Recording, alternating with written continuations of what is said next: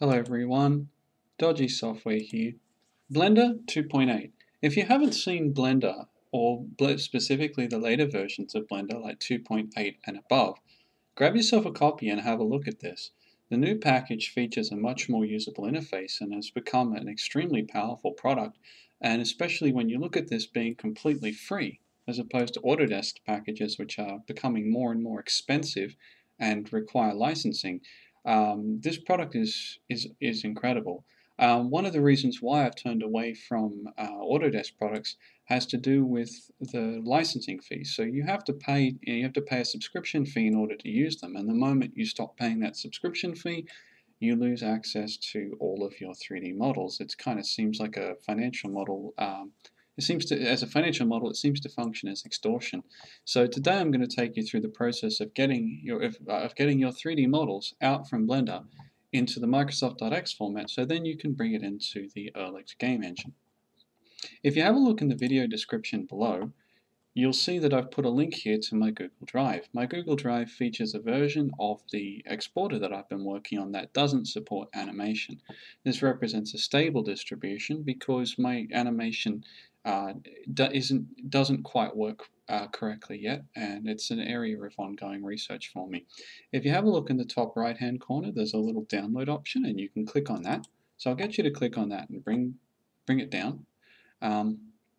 Open the package. I'm using 7-zip here because this is compressed, and inside of it you should see, also yes, 7-zip is a free decompression program if you didn't know, but you can use WinZip or whatever decompression program that you have. The process of installation is very, very simple. So first thing is navigate to wherever your Blender installation is. At the top of your installation path there should be a folder with the version number of Blender, so get you to go into that one. Then go to the scripts subfolder, then add-on subfolder, and then the whole installation process is drag that folder from the 7-zip or from your compression program into the add-ons folder, and that's it. You've successfully installed the add-on. So I have to run Blender here as administrator because of how this PC is set up. So I'll run this as administrator, but that won't necessarily apply to you. Alright, so now we've opened Blender and we should have the exporter installed. So we'll go to File, Export, and you can now see that there's a new option, DirectX.x. So that's the option that we're going to use to export models. I have a model that I prepared earlier that we're going to use today for this tutorial. So this is a simple low polygon tree. Now the very first step we're going to do is we're going to go to the Render tab, and we're going to make sure that the Cycles engine is checked on. Also, once we do that, you want to check the option here for Open Shader Language. The reason why we're turning that on is because we're going to be using an OSL, an Open Shader Language, Phong Shader, in order to represent our surfaces here. So what I do after I've turned those on is then I go to the Rendered tab in Layout. Then I'll swap to my modeling, and then I'll go and make sure that I choose the rendered mode again in modeling, and then I'll go to shading, and I'll also turn on the rendered mode there as well. So let's have a look at this tree, and let's examine what the materials look like. So what we've got here is you'll notice when we look at the surface here for this is our material tab, just so that if you didn't know. This here is the surface type here is script, and that's specifically because we're using a Phong shader that was written with the Open Shader language by me. This shader is distributed with this plugin. And what we do is we define a number of properties, the first being the diffuse face color, the second being the face shininess, which is basically your specular power as far as your Phong shader is concerned. Your diffuse is just the surface color. Then you've got a face specular color, so that is when a light's shining on it, what is the specular what's the specular color of that surface? Emission, so that's just the emissive color of that object. And then I've set up some really simple properties here in order to simulate a simple directional light on the object. So you can vary those properties, and that's going to be on a per material basis because I couldn't find a way of doing this globally. So the first thing we're going to do here is I'm going to take you through the process of creating just creating a textured object. So the first thing is go to your Layout tab and then go to Add, go to Mesh and select Plane. And we'll get a little plane there. So you go then to the Object tab. Let's place this at the coordinates 0, 0, 0, and let's increase this to 10. Let's increase the scale of this rather to 10, 10, and 10. Now, what I do is I'll click on this in the little gizmo here, and then I'm going to lower the ground down so that way it's in the correct location. Now at the moment you can see as we move around, you can tell we're in cycles because you get this sort of sparkly effect that goes through. Now we're going to go through to our shading tab here. That is, and we're going to make sure that our plane object that we just created is selected. So go to the Materials tab and click New. That way we've got a new material here. Delete the default principled BSDF and add a script. Check it, select the external. Then what we're going to do is we're going to go through and navigate to the plugin installation folder. So C drive, program files, Blender 2.8, 2.8, scripts, add-ons, and IO Scene DirectX, and Phong OSL.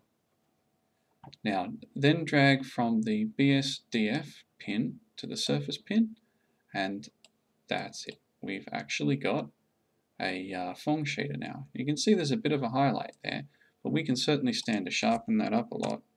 So say if we make that 800, you'll then see the specular highlight there that we're getting is a lot smaller. So that's a simple Phong shader there that we've got now rendering our tree.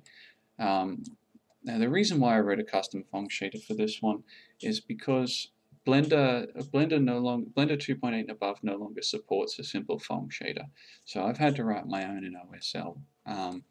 So each time we want to create a material here, we'll reuse that OSL shader. Now let's go through and add a texture to this. So first thing, go to Add, go to Texture, and then we will go to Image. Open up an image. In my case, I've got one that I have in C drive called Grass. And what we'll do next is we are going to drag color to the texture pin, and then that's that. So we now have a specular shiny grass ground. Now the next thing we're going to have to talk about here are normals. So by default, Blender, when it creates an object, it stores all of the normals on a per face basis, and we don't really want that. We want per vertex normal, so that way we can get some smoothing effects. So the first thing I'm going to do is I'm just going to add a couple of spheres. So we'll add one here, and we're going to add another one. So we have two of them now. So the first thing that we'll do is let's assign some materials to these. So I'm going to go to the, I'm going to make with each one of them, with the first one selected, let's go through and create a new material here. Delete the principal BSDF that's there. I'm going to add script, select external, open up the path to our DirectX plugin, and it should be IO_scene DirectX. Select Phong again, drag from the BSDF pin to surface, and we've got a, let's give that a try, that's better, and we've got a sphere there with a Phong shader on it. Now you see here how what we've got is we've got per face normals rendering there. Now the exporter can pick up and do smooth, but it is per vertex normals too. So let's create a new one here. Let's repeat the same process for the second sphere. Go to Add, go to Script, External. Let's load up our plug in OSL shader for Phong and DirectX Phong, and drag from the BSDF pin again to surface. Okay, so we're gonna set some colors here as well so we can tell these apart. The first one I'm just gonna set to being nice shiny red, and the next one we're just gonna set to be a shiny blue. So as we move around, you'll see the specular highlight shifts around with it. Also, you'll see it sort of smear around from the back, so that's exactly what we'd expect from the specular highlight. What we're going to do here is we're going to select the blue one, and we're going to make it so that normals here are stored on a per vertex basis. So you select the object and then go to the Object Data tab, expand out the normals section, and click Auto Smooth. That doesn't auto smooth the normals. That has only changed the toggle inside that. Instead of the normals being stored on a per face basis, they're now on a per vertex basis. So we'll go to the modeling tab here and see how we've got all of the faces here selected. Go to the face tab and click smooth shade. And then when we have a look at this, you'll now be able to see the difference between the two spheres. So the first sphere here still has per face normals, and the blue one now has per vertex normals. So that's looking pretty good. Let's go through and have a look and see if there's anything else we can do with these shaders. So a couple of the things that I'm going to do here is I'm just going to set the ambient light color here. I'll set this to 0.53 for all of the objects that are in the scene. Okay, that's that object. Let's do that for this object here too. Now this is just setting up the amount of ambient light that's going to apply on the surface. So this is not explicitly part of the tutorial. This is to make sure that the amount of ambient light, the way that I see the models inside Blender, is going to look the same as the way that we're going to bring this into the game engine. So I'm using about 0.53 for all of the ambient lights in my scene. Rather for the 0.53, 0.53 for the ambient lighting in my Ehrlich scene. So I'm just making sure that these two things line up. Okay, there's that material and this one. This default one here in my scene is not actually used, but I'll just set that up anyway. There we go. Brown, yep, that's been set up, and green. Let's set this up as well. Okay, there we go. So now, have a look there.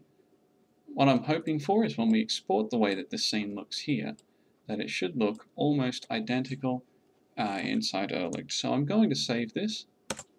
That's been saved. Let's go to the File menu, go to Export, go to DirectX, and I'm going to export as tree.1 to my C drive, and I clicked Export.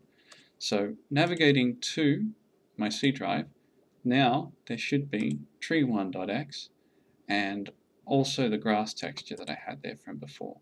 So I'm going to right mouse click and copy those. Then I'm going to shift over to my meshes folder for an Ehrlich project that I've got. And this one here is a slightly modified version of the shader tutorial series that I did that I released a few days ago. I'll provide a link to that in the description section below. So you can see now there's tree 1 and grass top 1. Now I'm going to open up, just swap out to my Ehrlich project here.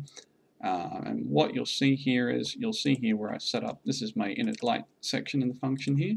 You'll see how I've got, for diffuse lights, I've got 0.53, 0.53, 0.53. So I'm just making sure that they'll ideally look the same.